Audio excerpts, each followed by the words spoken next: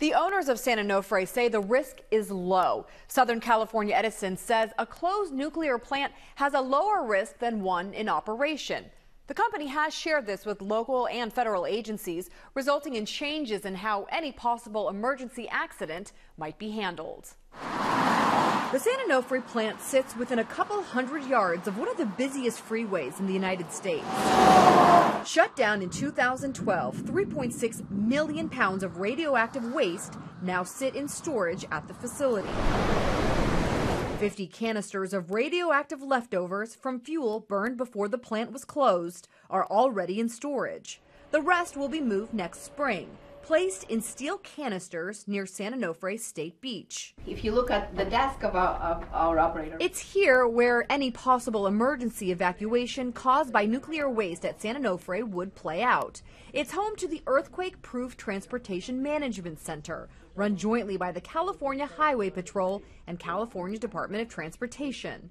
A place for emergency officials to see what is happening on the access routes in and out of San Diego. Well, it's actually a probable risk to our entire transportation corridor in Southern California. Nina Babiar is a transportation expert, says she believes they will be witnessing a massive gridlock if there is an incident at San Onofre. You have to keep in mind, it's not like our fires. You can't see this, you can't smell it. With winds in the region moving west to east, inland from the plant, another major transportation corridor, Interstate 15, could also be exposed. Something that would only make the situation worse, Babiar says, possibly forcing officials to isolate San Diego from the rest of the state and Mexico as well. It's not just cars that travel through this corridor, though. The region's primary north-south freight and passenger line runs along the coast near San Onofre. Having to evacuate the millions of people who call the area home would be a nightmare scenario, says Charles Langley, a critic of the nuclear waste storage plans. It would be absolutely paralyzing. These are jugular veins for our entire Southern California economy. But not a realistic scenario, the plant's owners, Southern California Edison and SDG&E, argue. They say the chances of a radioactive incident at San Onofre are lower since the plant's reactors have been turned off. The United States Nuclear Regulatory Commission agrees, telling San Diego County Supervisor Ron Roberts, quote, there is a decreased risk to the public.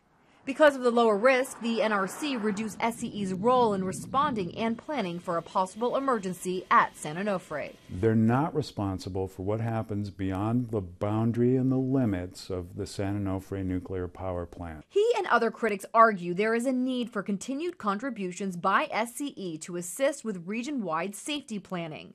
Right now, SCE is responsible for emergency planning related to the plant grounds.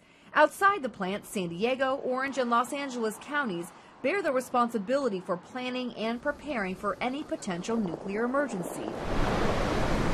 In addition, a letter obtained by NBC7 Investigates, the NRC says it no longer requires the Federal Emergency Management Agency, FEMA, to monitor, review, or report on off-site emergency preparedness. How could we possibly have lost the emergency planning support and response of the Federal Emergency Management Agency? FEMA is the primary federal agency responsible for preparing and responding in emergencies. NBC7 Investigates found a letter from California's Office of Emergency Services to FEMA. It said, quote, rather than abruptly end this program, we urge FEMA and continue working with Cal OES, the NRC, and San Diego County. The request was denied. When asked about this request, the NRC told NBC7 Investigates the request was, quote, between the state and FEMA. Now the only emergency planning and response we have is San Diego County Emergency Services. The San Diego County Office of Emergency Services tells NBC7 Investigates the agency is up for the task. They've been conducting Federal Emergency Management Agency evaluated San Onofre drills for the past 3 decades. To help pay for emergency response training and equipment, county officials are asking the NRC for funds to be provided for as long as the nuclear waste remains. Southern California Edison says it plans to move all of the used nuclear fuel into dry cask storage by 2019. They say decommissioning of the plant will cost $4.4 billion, 1/3 of that funded by utility customers.